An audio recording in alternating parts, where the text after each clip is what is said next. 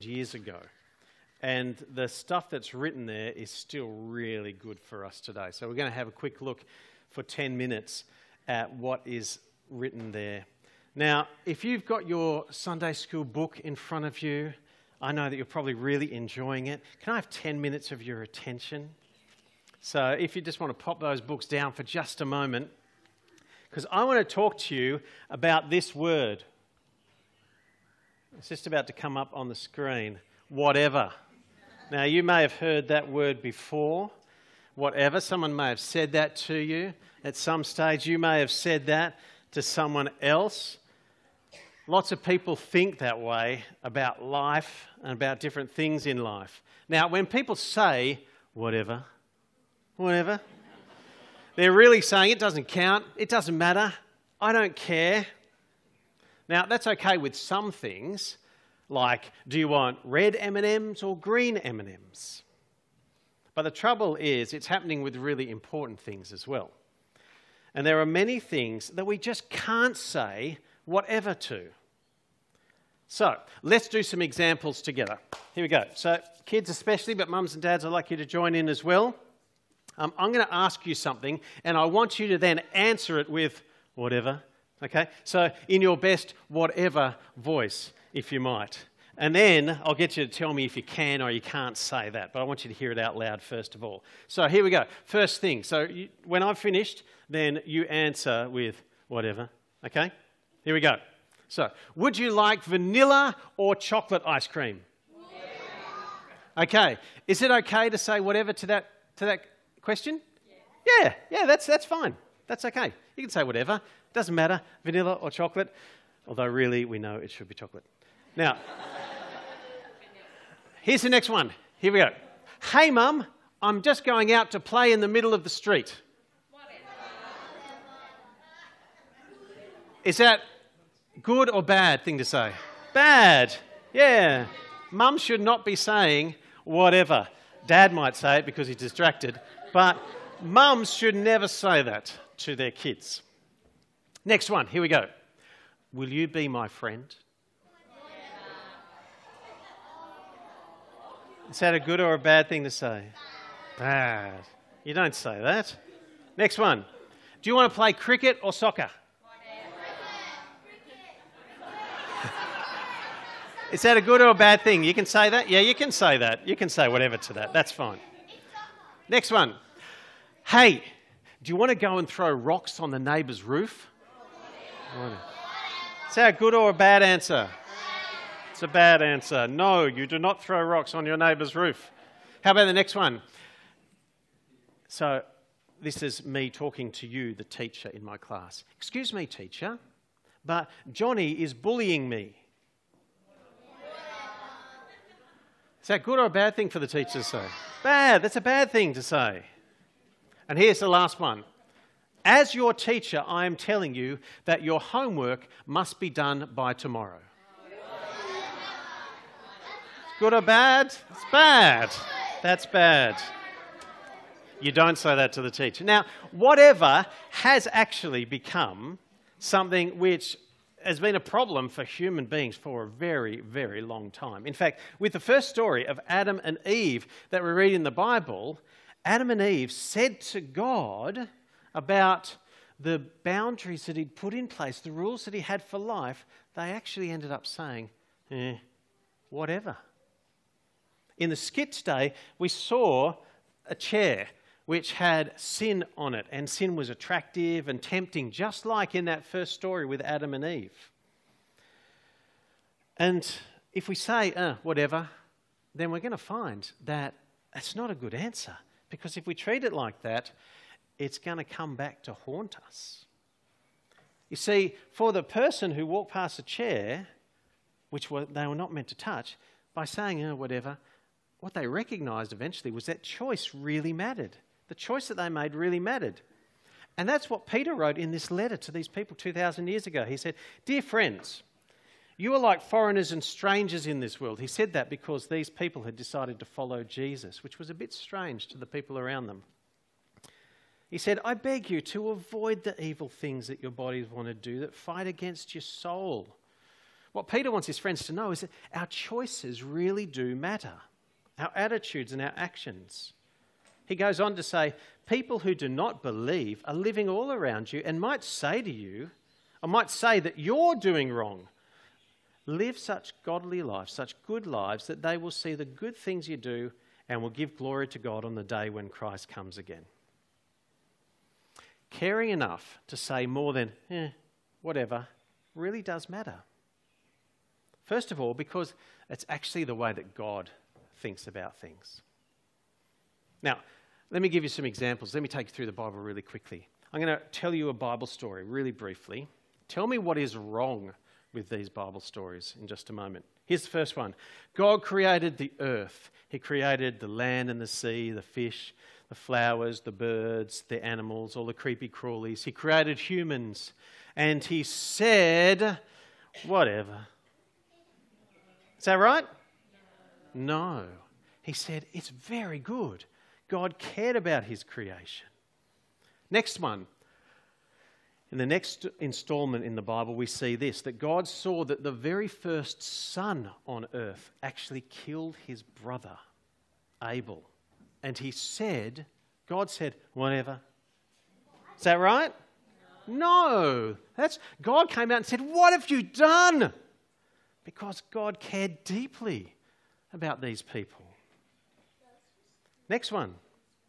God saw that his people had been slaves in Egypt for 400 years.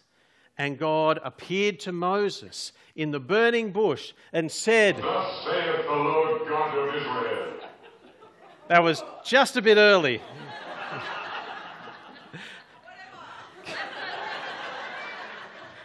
God saw his people in slavery and said, whatever.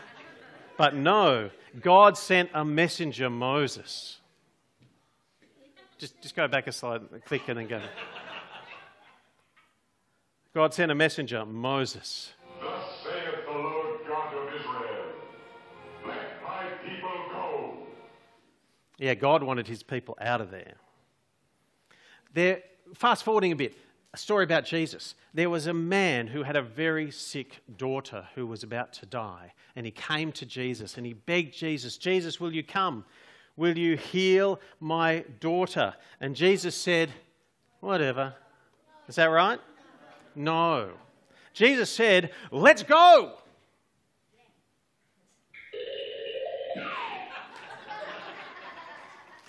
God sent Jesus. God, Heavenly Father, sent Jesus the Son to deal with our sin. And when Jesus got here, he saw what was happening to human beings and he said, whatever. Is that right? No. God sent his son Jesus, who ended up going to the cross. That's how much he loved us. He was killed there on our behalf to deal with our sin so that we, as this letter said, could come back. As lost lambs, we could come back to God. We could be saved. See, to God, things really do matter. God cares about this world. To God, you matter. And the people around you matter. This world matters. The kind of person that you're becoming matters. Because what you do and what I do matters to the people around us. And it makes a difference to what happens in our lives. God is actually interested and involved in your life. Because he doesn't want you to have an empty whatever kind of life. He wants you to have a life that counts. In verse 21 of this letter, this is what Peter writes. He says, this is what you were called to do because Christ suffered for you and gave you an example to follow. So you should do as he did. You should live a life like Jesus that wasn't whatever, that was actually loving. This morning, we had a little bubby up the front here. Thomas and Ruth brought Zoe, and they did what they did this morning because they want Zoe to have a life that counts. God wants us to have a life that counts, that doesn't just say whatever. How we treat people matters. How we treat God matters. Verse 12 in this letter says, live such good lives that they will see the good things you do and will give glory to God on the day when Christ comes again. Now, I just want to say something before we finish. And that's this, that if you decide to live a whatever kind of life, if you decide to say no to living a whatever kind of life, if you decide that your choices will count, that things do matter, you might find that some people get a bit annoyed at the fact that you don't go along with their whatever kind of choices. So, for example, if a friend is stealing from a shop and we choose not to say, oh, whatever, and go along with it, how do you think they're going to feel? They might not be happy with you. If people are picking on someone and we aren't willing to say, whatever, then people may not like that. Yeah. If classmates are disobeying the teacher and mucking up and we decide, I'm not going to go along with it, I'm not going to say whatever, then our friends may not like that at all. They might stop being our friend or even pick on us. And you know what? When people actually start to say that to us, when they hassle us because we're not going to live a whatever life, then here's the thing. I want to give you permission that at that time, when people are picking on you because you've decided to live a life that really does matter and make choices that do help people, then I give you permission at that stage to say to them, whatever. That is your moment when you can say, whatever. If people are forcing you, pressuring you to live a whatever life, that's when you can say, whatever. Because that's when we take the whatever, which people are saying to us, and we change it into living a life which really does count. That is what Jesus showed us. That is how God thinks about you. And that is how God wants you to think about others. Let's pray. Our Lord and our God, we thank you that you love us and that not at any stage have you said about us, whatever, but you care about us. You're patient, your timing is different to ours, but we can never be in any doubt that you love us.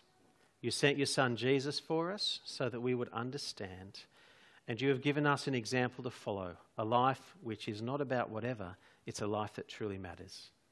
So Lord, help us to choose your way, the way of love, to actually be willing to not say whatever to the kind of empty way of doing things which doesn't care. But instead help us to choose to say whatever to those who try to pressure us to leave love behind. Lord God, thank you that you are with us in all of this. In Jesus' name, amen. We're going to stand and sing one more song as we finish this morning. And as we do so, our offering's going to be taken up. If you're a visitor here, that's okay. Just let the bag pass you by. This is an opportunity for our church to show its love for Jesus in the offerings that it brings. Let's stand together and we'll sing one final song.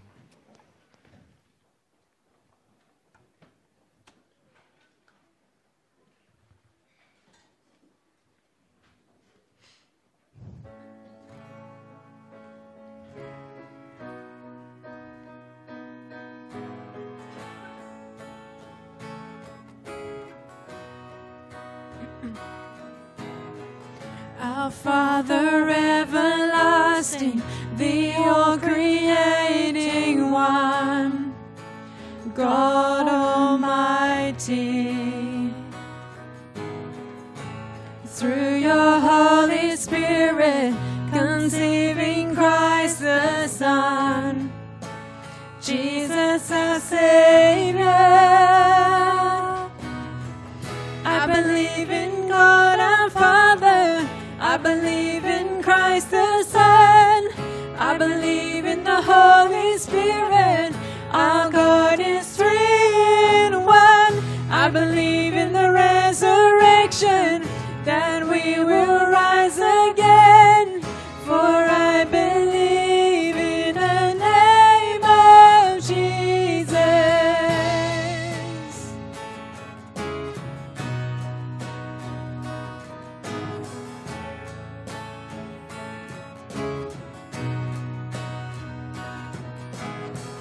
Our judge and our defender, suffered and crucified. Forgiveness is in you.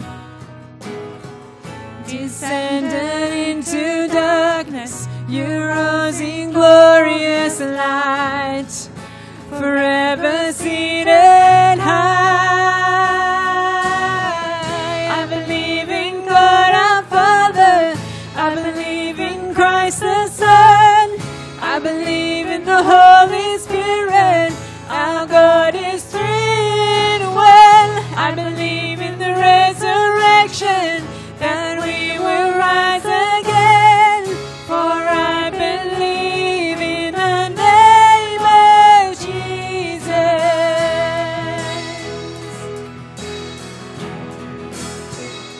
And I believe in you, and I believe you rose again, and I believe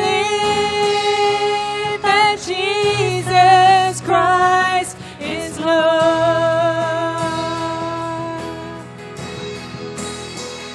And I believe in you, and I believe you rose again, and I believe that Jesus Christ is Lord.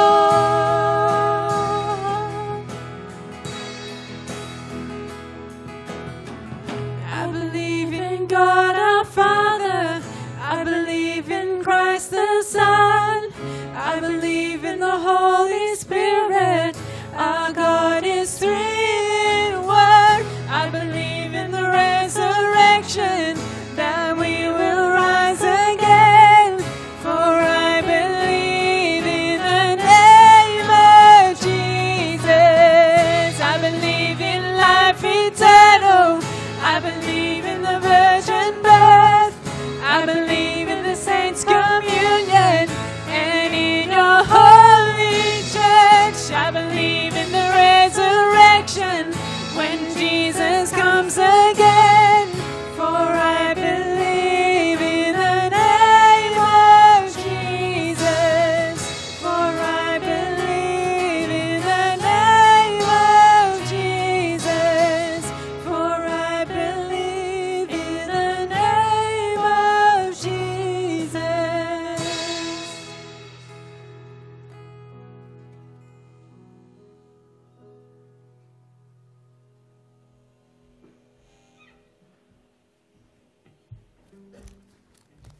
Well, that brings our service to a close. If you're not one